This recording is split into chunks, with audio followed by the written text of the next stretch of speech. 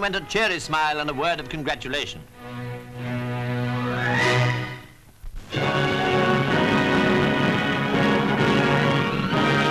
At Dumbarton Castle, crowds waited in the rain to see Her Majesty arrive and to witness the ceremony of the challenge.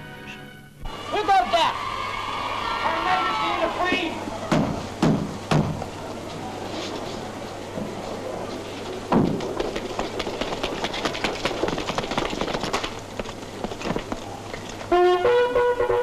After the guard had turned out very smartly, the keeper of the castle, Major General Telfer Smollett, saluted the Queen and advanced to present the key.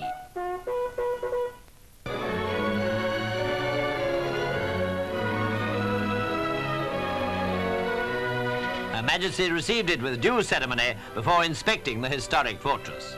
Another important engagement on Clydebank concerned the new Royal Yacht.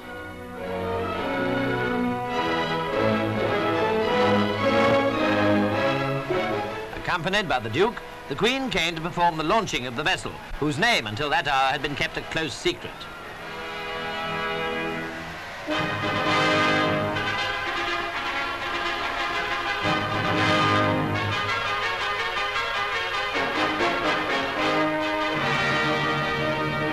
I name the ship Britannia. I wish success to her and to all who sail in her.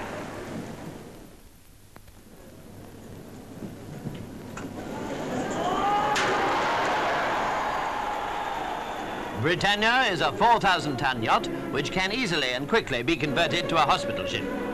After this fine vessel had taken the water, Her Majesty and the Duke watched her in charge of the tugs from the deck of the liner Arcadia, now almost ready for her launching. The Queen, who received a great welcome in Scotland, was within a few days of her 27th birthday.